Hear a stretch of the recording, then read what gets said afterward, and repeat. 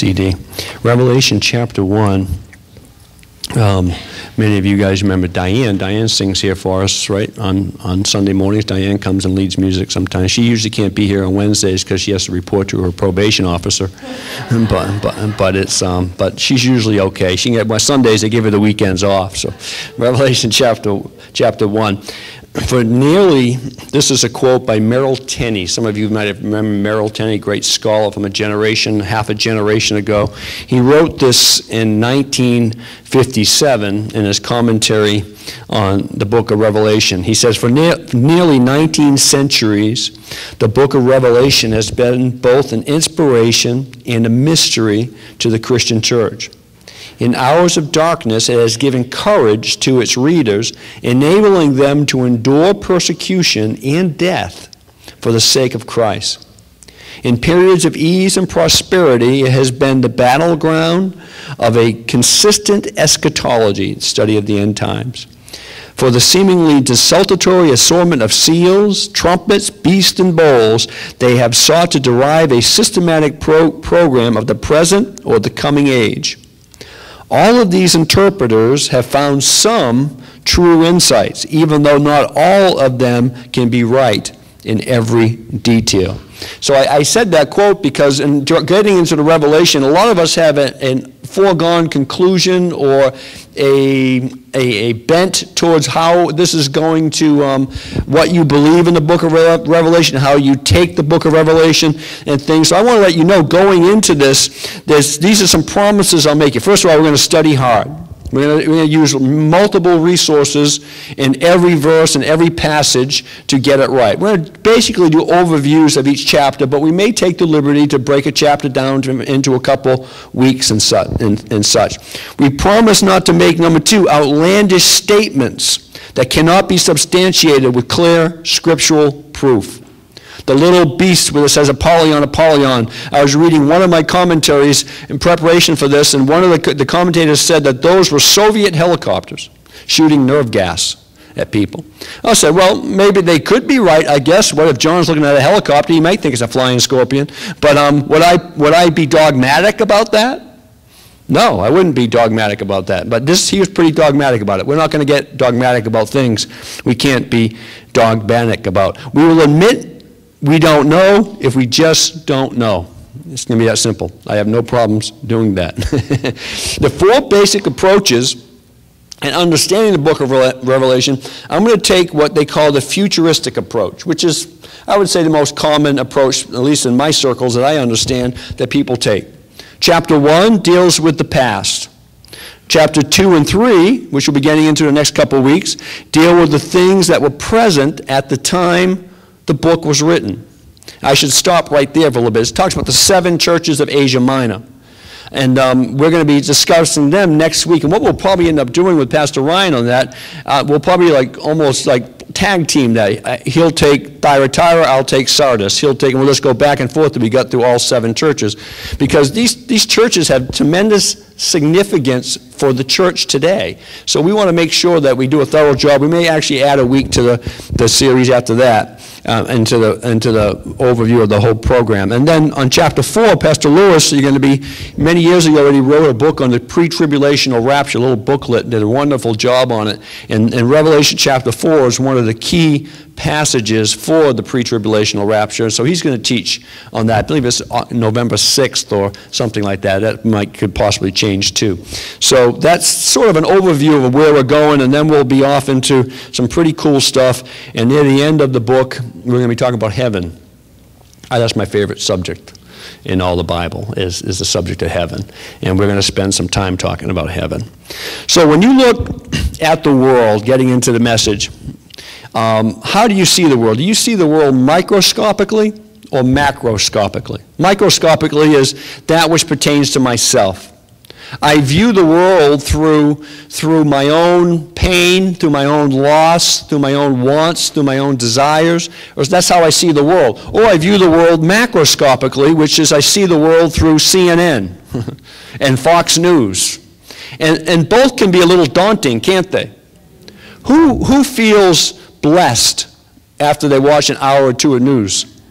Yeah, it doesn't build you up. You just feel like, wow, I feel so good about my future here. I know the people in Washington are doing such a good job. They have my best interest at heart, and everything's so good. And no, I used to watch a lot of news. Now I watch probably under 10 minutes a day. I read the headlines in the morning. I see what happened before I go to bed. And that's about it. Because it's just, I find that it does nothing for me. It does not build me up or build my soul up. In fact, I look at the news and I look at my little girl, Sadie, and I say, oh my man, if it's this bad now, what's going to be like her when she gets older? And I tremble even thinking about it. Or I look at the world microscopically. This is how it pertains to me. Where do I fit in this whole thing? Where is my place on this great late planet Earth? As his body of death continues to have more signs of getting older and disease, and I say goodbye to friend after friend after friend and loved ones. Where's my place? Well, I think however you look at the book of Revelation, or your life, I should say, if you see your life primarily macroscopically, or you see your life primarily microscopically, and I think we probably do both. I know I probably use it both ways. I think you'll find as we go through this book, and especially at the end of this book, that it's going to do the same, give you the same effect. It's going to give you hope. This book is going to leave you with hope. This book was written from Jesus Christ to you and I as children. And he didn't give us this book to scare us. He didn't give us this book to give us nightmares. He gave us this book to reveal what was coming and to leave us with hope. And you can follow the track throughout the book as we go chapter to chapter. You'll find that there is, some pretty scary things when you start looking at the tribulation period and the great battle of Armageddon and the incredible pressure that will be on the planet Earth. And that's how come that you're going to be very happy you believe in the pre-tribulational rapture when you get to those chapters. But then it deposits us right before the throne of God.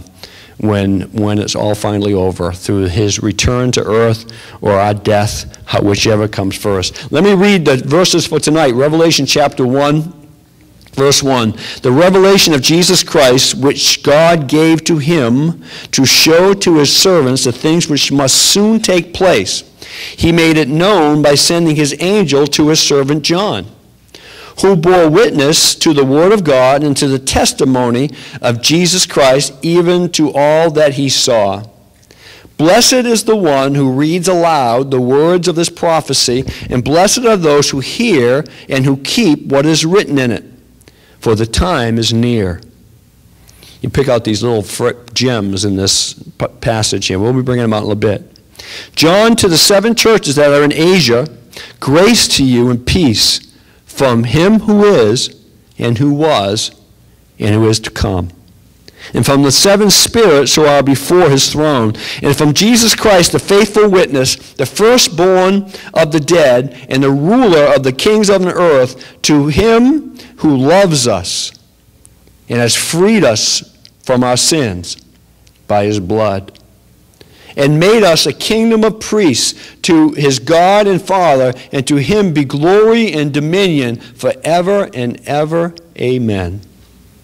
Behold, he is coming with the clouds, and everyone and every eye will see him, even those that pierced him, and all tribes of the earth will wail on account of him. Even so, amen. I am the Alpha and the Omega, says the Lord, who is, who was, and who is to come, the Almighty. I heard a missionary relaying, he's a man on a mission trip, relaying a story back probably 15, 20 years ago. How many of you remember the Dream Team? The first Dream Team. Remember, it started in the early 90s. The best U.S. basketball players got together for the first time in the Olympics, and Larry Bird and Michael Jordan and not Julius Erving, who's the guy from L.A., Magic Johnson and stuff, and all those guys get together on one team. They call it the Dream Team. Well, this missionary's son was left behind on the missionary trip, true story, and his dad calls him from the mission field halfway across the world, and his dad calls him, and his son gets on the phone. Hi, Dad, how are you? Dad, I'm really nervous right now. The Dream Team is at halftime, and the Dream Team is losing by 25 points. He was freaked out. His dad tells the story. Son, it's going to be okay. No, Dad, you don't understand. This is a dream team. They're losing to like Puerto Rico or something like that. That's not supposed to happen. This is a dream team. This is all his heroes in the NBA was on this team, and all of a sudden he saw all of his heroes being beat by a third world country, and he couldn't cope with the thought of his team not winning. So his dad says, look at son, let me explain to you. Son, I'm going to make you a promise. The dream team will come back. The dream team is going to come back, and the dream team is going to win this game. Dad, how do you know that, Dad? How do you know that? He goes, son, you got to trust me on this. Your dad just knows these things. I know they're going to come back and win this game. So the son, they talked the next day or whatever, the dream team came back and won that basketball game. And he goes, Dad, how do you know? Well, son, it's simple. We're 12 hours ahead of you here. And that game was over a long time ago. I already saw the ending, so I know how it turned out. That's what sort of Revelation is. Revelation gives us a view at the end. It lets us know who wins. It lets us know how the game is played out. It lets us know how it all ends. So we know at the very end, no matter what's happening here on planet Earth or what's happening macroscopically or microscopically, whatever's happening in our life or around our life in our country, we know how it ends. Ultimately, the book of Revelation will show us in the final victory that we will be standing with the Lamb of God, and we don't have to really worry for what really matters.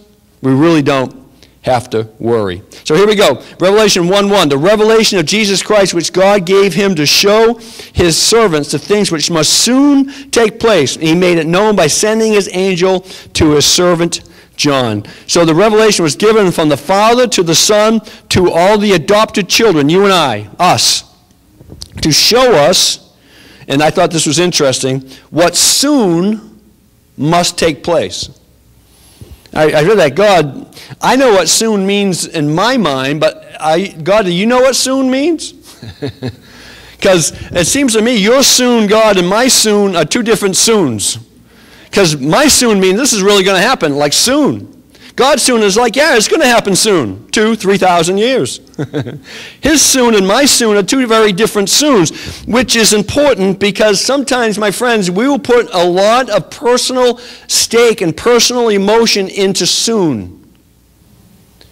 When we question the timing of God, I can't even begin to remember the times when I thought God was late. God, this all has to happen by this date, by this time, or it's going to be too late. And every time I've given God that deadline, God missed it. Well, at the time, God missed it. But that's because I had a different soon than God. So it's important not to wrap too much around the word soon here, because we like to do that. The prophecy preachers love to do that. It's going to happen soon. And Israel became a nation in 1948, and the fig tree bloomed, and in a generation all these things are going to pass. And we love to wrap a lot of stuff around this soon, but we really don't know soon. Only God knows soon. So this is God's soon. What soon should do for us, or I may want to interpret the word soon as at any moment. What soon can do for me, it can put an urgency in my life. It can reprioritize my values. It can make me more focused on what's really important and about the kingdom of God and not the kingdom of me. See, soon has a purpose to it. So we live as though soon could happen in any moment. If we knew that Jesus was coming soon, if we knew he was coming at 8 p.m. tonight, our lives would change, wouldn't they? How our relationships with loved ones would change. Our relationship with our finances would change. Our relationships with ourselves would change. Our relationship with God would change. Our relationship with time would change. It would all change if we knew exactly when soon was. We would adjust whatever it meant if we knew exactly when he was coming back. Most of God's children, unfortunately, live as though soon is never. But in the moment, soon can be now. in a moment. Verse 2, who bore witness to the word of God and to the testimony of Jesus Christ, even to all that he saw. Blessed is the one who reads aloud the words of this prophecy. We're being blessed right now by reading this. And blessed are those who hear. You're being blessed by hearing. And watch this. And blessed are those who keep what is written in it. So blessed are those who read it. That would be me. Woohoo! Blessed are those that hear it. That'd be you and me because I'm listening too. So I get double blessing. That's why I got ordained. And who keep what is written in it. Then we obey it, whatever it is. For the time, here he says it again, the time is near. So we're promised to be blessed, and keep means to plan to put what we are instructed in this book into practice. Time is a word. There's two different words for time in the Greek New Testament, two primary words. This is the most general word, chronos, and it means, in a sense, at any time. It's the whole expanse of time. It's the other word they use is a time, kairos. It's a word, a real specific pointed time. But God didn't use that word. He used chronos here, which is an expanse of time. So God knows what that time is. We really don't know what time that time is. We just know, according to God, that it's soon. We know it's soon. So the apostle is saying the time could be any time. The time where I meet Jesus face to face. Now this is talking about his return, my friends, but we know that this, as we've gone through life, that this means death too. That time can be any time. There is no guarantee of longevity. I've done memorial services for newborns and for 1-year-olds and 2-year-olds and 3-year-olds and 4-year-olds and 5-year-olds and 6-year-olds and 102-year-olds. Many, many, many of them. So there are no promises. The only promise is that soon will come. That's the promise.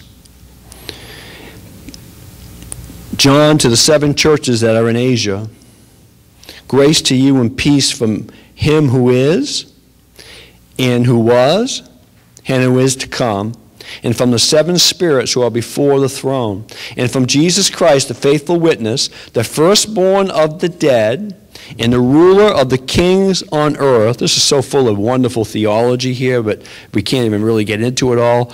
To him that loves us, he has freed us from our sins by his blood, and has made us a kingdom, priests to his God and Father. To him be glory for dominion forever and ever. Amen. So what you find in these verses, you find the Trinity and the pre-existent Lord. I won't get into a lot of those things. They're all in view here. You see Jesus Christ is the only one to resurrect from the dead. You see Jesus as the King of all kings who rule the earth. He is, he was, and always will be.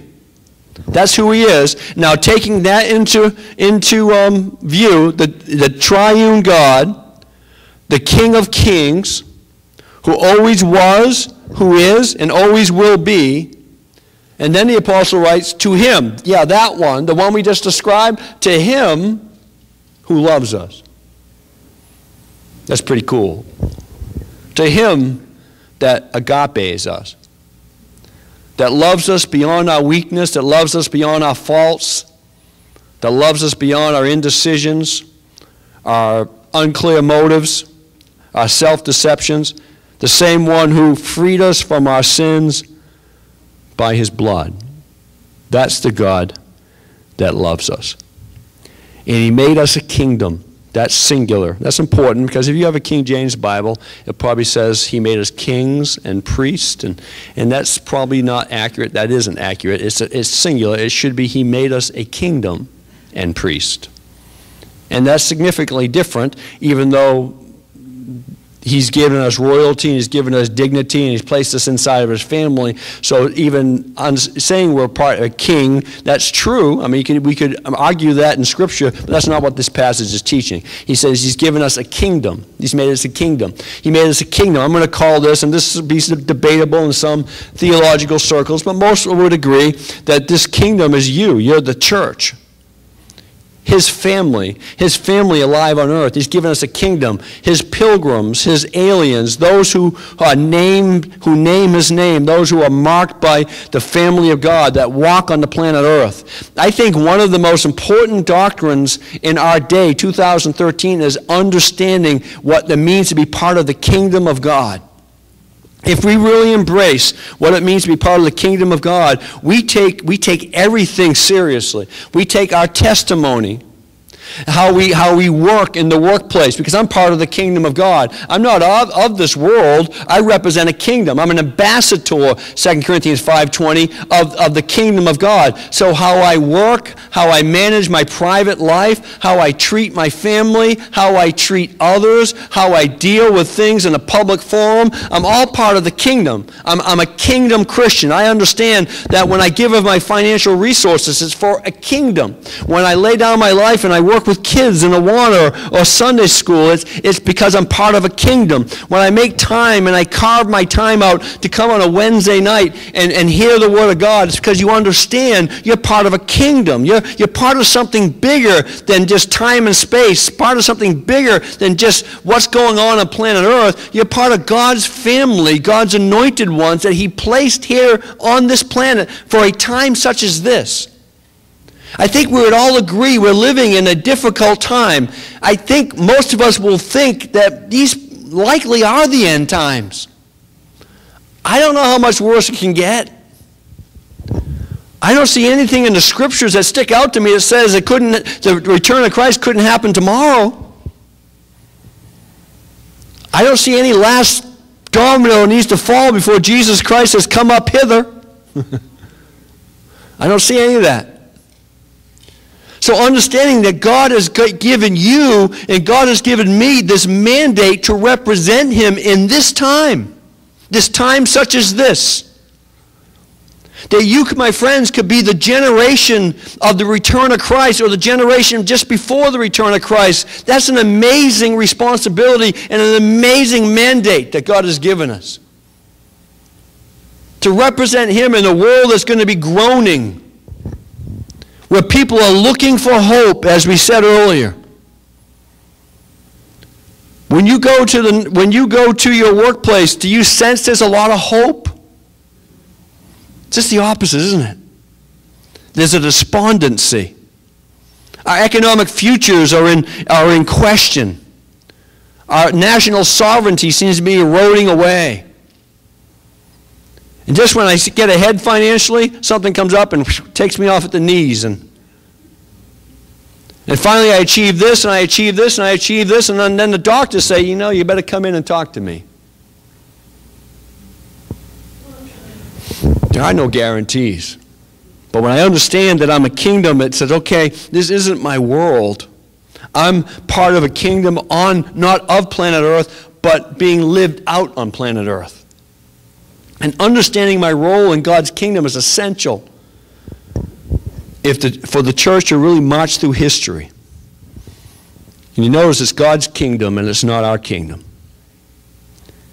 It means we function as a gathering of God's people for the advancement of this kingdom. That's why we're here. We're here to bring this kingdom forth, whether I'm working with youth or whether I'm just supporting through my financial resources, whether I'm on my knees and praying for the lost. However that is, my life is much bigger than you define yourself. You may define yourself this way. You may see your life as being small, but there is no small Christian life. There isn't any.